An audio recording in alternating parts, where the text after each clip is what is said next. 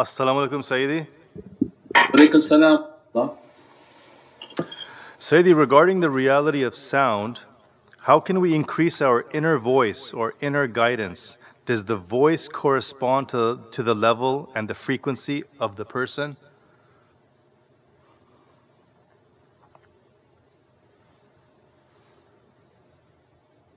Whose voice? On the levels of the sound, does the inner voice, say it again? Regarding the reality of sound, how can we increase our inner voice or inner guidance? Does the voice correspond to the level and the frequency of the person? Inshallah, if I understand it correctly, yes. That at every level the connection has to become stronger, right? So at the introductory level when you connect, it's not the same frequency come, because every frequency is shattering a falsehood. So we have many layers of frequency. So when we're first establishing the connection, there's a lot of myself, and that connection is coming now to begin to crush. A lot of sickness, a lot of headaches, a lot of nausea, a lot of fevers, a lot of all these different cleansings. That's why we say the path and imtihan and tests is because we're not at the frequency Allah wants us to be. So you don't assume that somebody just comes, you connect and they turn the dial and you're glowing, because everything would be shattered, the person would fall to be dead. Sayyidina Musa wanted one shot and one time, where Allah was warning, you can't see, he said, I want to see, and Allah showed what He wanted to show and he was ghashya, he was like down to dust. So that in a normal circumstance will kill somebody. So the understanding is we're coming with a lot of falsehood within ourselves, a lot of calcification upon the soul just for us to understand, a lot of things we've put upon ourselves. Every time we establish the meditation, then they're sending a frequency and vibration for us to take us to a new level. So there's going to be sickness, one to shatter off the badness, there's going to be fevers and heat and all sorts of different effects upon the physicality as the soul is intensifying, the soul is heating up, the soul is receiving new tajallis which are heat and energies onto the soul, heat the body, and the body has all sorts of ways of sort of releasing its burdens through sicknesses, pains, back pains, difficulties, all of these different experiences that people go through. So most definitely those whom do their meditation and do it consistently, then they're growing faster. And that's why we said each month is a different tajalli. If you do the meditation and you stop, well then what's happening? They can only give that frequency, you're not asking for more voltage, more energy to come. So they have to continuously connect, daily connecting, and each time feeling more energy, each year and each event and each month it has its tajallis, and trying to receive those tajallis. And that's why Prophet was describing it's a great jihad, it's an immense fight. Because some people feel energies, they don't do it anymore. Some people feel energies, think that they achieved everything and that's it, and they don't practice those levels anymore. And we said before, for dunya they're continuously asking to go up. They calibrate their dunya by the different guidelines they have in life. But for akhirah people are fooled by their nafs that, no they achieved, and they start to actually go downward. They're not practicing, they're not doing, they're not supporting, they're not involved, and they see their scale is actually going downward. So this is a tajalli in a system in which the tajallis have to be increased, the connections have to be increased, and each time then they take the servant to higher levels and higher energies and higher frequencies. And each higher frequency it shatters a new falsehood. So those are also in the talks of the levels of the nafs, and the soul that returns pleased to Allah and Allah is pleased with that soul. Means then all of those inner purifications and inner knowledges and inner practices are building the reality of the soul and purifying the physicality of insan so that they can carry that reality. That's what we said about Sayyidina Mahdi salam. People think that they're just going to be in that presence, but the reason there's so much calamity coming onto earth is because only through the calamity can the earth be purged and cleaned of all the badness. For someone so holy and these souls that are so holy to be returning onto earth, we have to have achieved a level of frequency to accompany them, because otherwise we're the other part of Qul Ja'al Haq. We become the falsehood and their truth is going to annihilate us. So the concept of the zikrs and the practices, and why Allah is giving so much in the last days, why knowledges are coming out that others, oh where are these things coming from, why are they coming? Well, it's coming out so much in last days so that Allah can raise the frequency of those whom He wants and has destined to be in those associations, otherwise the two are not matching. How are high frequency souls coming on such a low frequency humanity? So then through calamities and trials and tribulations, through testing and difficulty, Allah will be raising their frequencies, inshaAllah, shattering the false and bringing their frequencies up to where they're supposed to be, so that they can at least be in the proximity of those holy souls, inshaAllah. And the fastest to achieve is through the meditation, muraqabah, inshaAllah.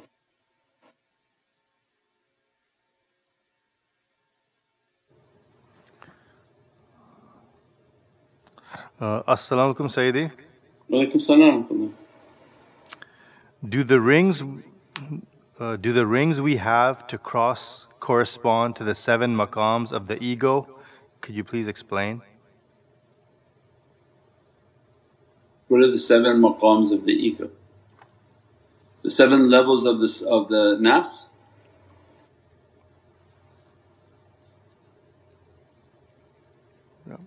You have the 7 verses of Fatiha, the 7 levels of the nafs, and the 7 rings of our paradises. Somewhat similar, but yeah, there's a theme in there and the importance and why Allah named them in 7s. So the Fatiha, we have a talk on that, the 7 gates of Surat al-Fatiha, the 7 holy verses, these are stations and maqams. Bismillahir Rahmanir Rahim is the highest. So in dunya you start with Bismillahir Rahmanir Rahim and we end at Ihdina siratal mustaqim siratal ladina an'amta alayhim ghayril maghdubi alayhim walad dallin. Ghayril maghdubi alayhim walad dallin is actually your entry. That we gave that talk, that's the door for all the zawiyas, not the Bismillahir Rahmanir Rahim. Bismillahir Rahmanir Rahim means you've been dressed with Allah's secret, and that every ulum and knowledge is, and it's the crown of Prophet. Bismillah Rahmanir Rahim is a crown of Prophet. That we are trying to achieve. So first the zawiyas are the last verse of Surat al-Fatiha. Those whom angered and those whom went astray, that's why their doors are filled with those categories of people.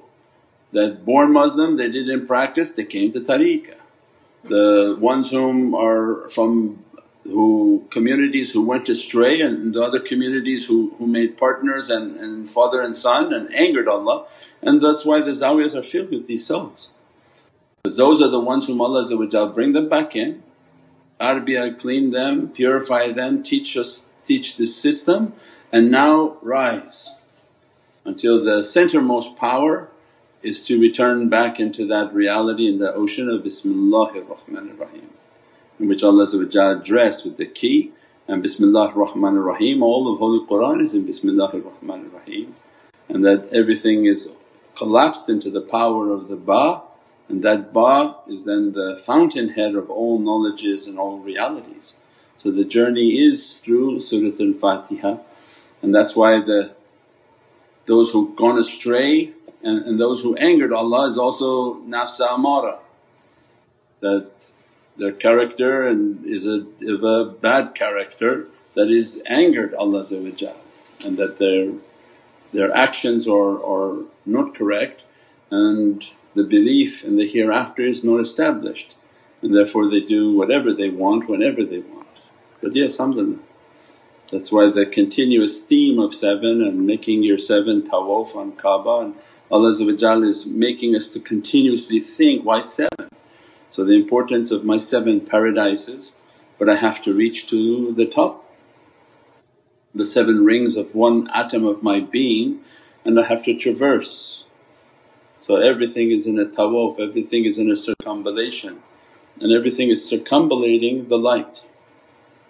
All my being is circumambulating my heart, all my atoms are circumambulating my nucleus. And that's why the earth is circumambulating the sun. So everything is related, and anywhere we look from the smallest to the external, the reality must be the same. Allah calls the humans, come for Hajj. They say, no, we don't believe in that. And so, but your atoms do, because all your electrons are making Hajj around the nucleus. All of humanity is making Hajj on this earth around the sun, so everyone is making Hajj. When Allah calls for people to do, there's no way for anyone to not do it. That's when we say, Allahu Akbar. Whatever Allah called in Islam, everyone is doing it, they just don't know they're doing it. The bad part of them is the only one that has a choice to disobey Allah. But that's when you want to see azimat of Allah, and the greatness of Allah is that when He wants humanity to make tawaf, everything is making tawaf. Their inner being is making tawaf, and if they don't like that, the ship that they're on is making tawaf. Alhamdulillah.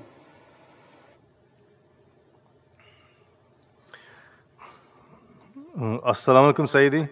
Walaikum salam wa rahmatullah. Sayyidi, can you please elaborate on the concept of tuning with the Shaykh? If we listen to the recordings of our Grandshaykhs, does it affect our tuning and loyalty? Thank you for everything, Sayyidi.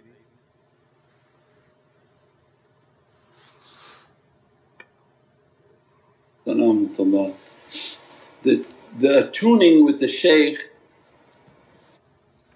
is important to have that flavor, that the frequency of the Shaykh who's continuously guiding. It means that when your heart has an affinity, and not one can be for all of humanity, although that one may want to be the only one, it doesn't work that way. So it means that everyone has a flavor and everybody has a frequency, and it's in Allah's hands. That's why hadan Allah, that guidance only comes from Allah. So no one person can stand up and say, I am the guide for all of humanity, because that only comes with Sayyidina Mahdi. So imagine then what type of power Allah is going to be releasing on earth, that frequency can handle that reality. As a result of that, Allah put 124,000 of these souls on earth to give guidance. Not all of those 124,000 are external guides in which they're calling people towards the guidance of Prophet. So means that everybody has an internal frequency, something within their soul that has an appetite for reality. And when they flip through the stations in life and they seek the saliks, and before the seeker would go through Damascus, Turkey, where there were thousands of shaykhs, thousands, and they would sit with them, sit with this one, sit with that one, 6 months would learn this, 6 months would learn that, but in their heart and their inner frequency it didn't match. Maulana Shaykh Nazim's life was like that. Said, I was searching, studying, I studied with this one, studied with all the famous shaykhs of his area, but in his heart was called to Shaykh Dagestani. And he spent 1 year journeying to go see Shaykh Dagestani. Why? He's achieved with all these shaykhs a reality, but in his inner yearning, his inner frequency, he knew, and by Prophet that he was called to that shaykh that had a reality for him. And Sultan al-Awliya had a reality. He spent 1 year travelling to meet Shaykh Dagestani, prayed one night and morning fajr, and every trust was open within his heart, and then was given a coordinates by Shaykh Dagestani to go back and now do some dawah. And it was but one night and 1 year of travelling to reach to that reality. Means that when everybody has, and those were for big shaykhs that were their tarbiyah was all their life, from childhood they had spiritual abilities and realities. But to show that you can come across many people, and there's not just one person, but there is one person for every person that they should be connected to. There's not one person for all the tariqah, that's impossible, and that one person shouldn't think like that. But that everybody has one person that they should be connected to, and their heart knows what their connection is and what their heart is yearning for. So people whom are not interested in tafakkur and these realities, well of course they're not attuned to this. They come to this and then, it's not for me, it's not in their signal. So those whom are true to themselves, they're seeking that reality, their hearts are attuned to it. And that's you read their comments that, I've been searching for this type of information, I've been sort of seeking this all my life, I've been looking at all these different things. They had already an inner calling for that reality, and it's like a lock and key that it locked and immediately their heart is connected. So when they feel that, then they connect, and as a result they connect, they meditate. The knowledges that shaykh is teaching, it vibrates with them. They find their heart knowing it without really even having to study it, because they're now attuning, they're vibrating with the shaykh. It's like it's burned into their reality, it was already in their reality. When he speaks they can pretty much complete the understanding. These are very high level souls that begin to have this type of vibration. So it means that this is something that you nourish that connection, nourish that reality, make that connection. If what the shaykh is teaching is not vibrating with you, well go find somewhere else where your heart is attuned to it. If you really can't understand the teaching, really not interested in the teaching, don't torture yourself, find through other shaykhs where your heart settles in, and when it settles in you feel attuned to it. You feel that this is what I want, this is what my soul wants, I want these realities. Many people have emailed that though they sat with somebody and they weren't speaking anything. They were not fed any realities and they were yearning for it. So they started to read books of non-Muslims, and that was a danger. So the shaykh has to be sort of filled with knowledges suffice to feed his students, because he doesn't want them going with plates onto somebody else's table. So what happened, your parents don't feed you? Say, no, they actually don't give us any food. Go, what kind of parents would that? The children are going from the neighbours' homes to eat. Doesn't speak very well of yourself. So it means the shaykh's reality is his soul, it has to be feeding people. They come, they feel they are well fed, they were fed so much it's going to take like a few days to digest what you've given to us so that we can progress. So the heart already knows, with that then you're connecting, because then you're listening to the sohbats and meditating. You can begin to now even hear how he talks and the words he uses or the broken language that he speaks, whatever it is that you feel that connection, and that's important, and you begin to lock on the frequency of that shaykh. Now every now and then you want to listen to Grandshaykhs videos, and that's fantastic, they have immense power. Look at their face, hear their speech, listen to Shaykh Nazim's Sultan al-Awliya Surat al-Yasin at Fajr time, look to his face, close your eyes, listen to Surat al-Yasin to be dressed by the power of Surat Yasin. But it's going to be much more difficult if you say, I'm going to do that all day long as my only connection. Then you can go astray because you don't have enough of that reality to all day long to be making that connection and trying to keep that connection. Then who's teaching you on a daily basis? So the concept is you're watching these videos, taking these teachings, taking these notes, meditating, connecting and attuning your heart, then you're in that school. That shaykh is giving you daily guidance, weekly guidance. But if you disconnect from all of that and say, no, I'm only going to Sultan al-Awliya's voice, then you maybe begin to fool yourself because that's a very high level, and before you know it you're listening to your own nafs and you're not taking any daily guidance, and that's where people can become fooled. But you have to have the shaykh that on a daily basis you're connecting with, you're listening, you're learning, you're taking the studies. That's why anything that we've taught you'll find in Mawlana Shaykh's sohbats. All the Mawlana Shaykh's sohbats talk about being connected, all of Mawlana Shaykh's sohbats is talked about love. He said, if we don't have love we don't have a way. A path without love is a path that's empty. So anything that's been taught here you'll find it in Mawlana Shaykh's sohbats. So alhamdulillah. Alhamdulillah, thank you Sayyidi. You just answered my question that has been plaguing me for so long. Your answer just cleared all my confusions. Thank you so much. Allah bless you, thank you, alhamdulillah. Cleared my confusion too. As-salamu alaykum Sayyidi. Walaykum salam wa rahmatullah. Sayyidi, I struggle with intense grief, pain and loneliness at times. Alhamdulillah, it always passes, but no amount of practices prevent this feeling from rising. Is this a normal test on the path? You know, the path is nothing normal about it. So we are abnormal.